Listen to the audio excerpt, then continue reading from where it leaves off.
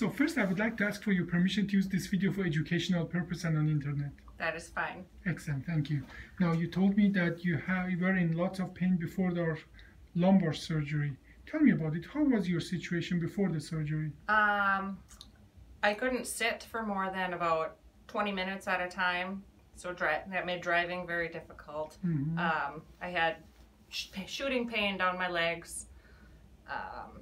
I couldn't stand for long periods of time either. You're a nurse, right? Yes. So, how was your work? How was? Miserable. Okay. Absolutely miserable. It was a very struggle to get through my shift. For how long?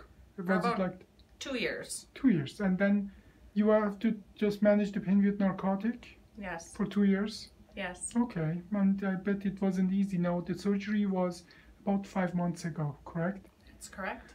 How long did you stay in the hospital? I stayed one night. One night, and then you went home and you told me that you were on narcotic for how long after the surgery?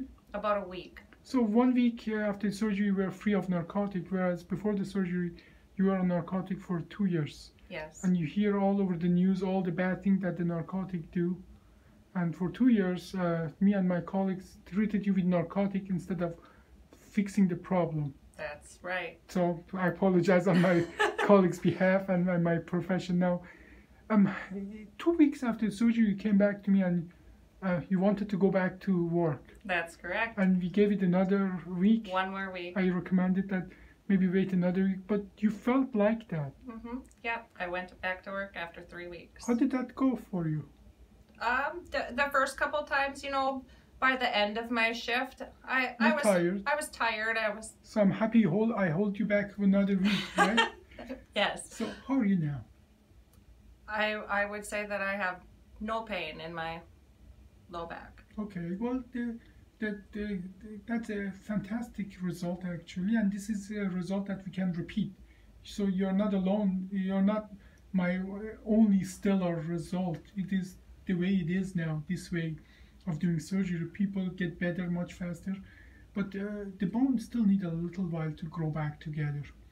With this surgery, because we are not devastating and literally killing all the muscle in the back, people grow bone back together within 4 to 6 months, rather than within a year or more with open surgery.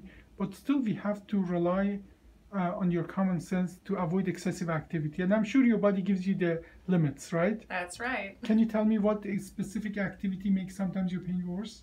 I guess sometimes if I lift something that's heavier than what I should be lifting, yeah, I do get pain then. But as soon as I stop lifting that, the pain stops. This is your body giving you the signal what to do and what not to do. Yes. Okay, I think you'll be fine. But you know, it may take a little more for the healing. Any other comment? Anything you want to share with the whole world? It's just, I'm really glad that we went ahead and did it. Thank you. I appreciate that. Thank you for the interview.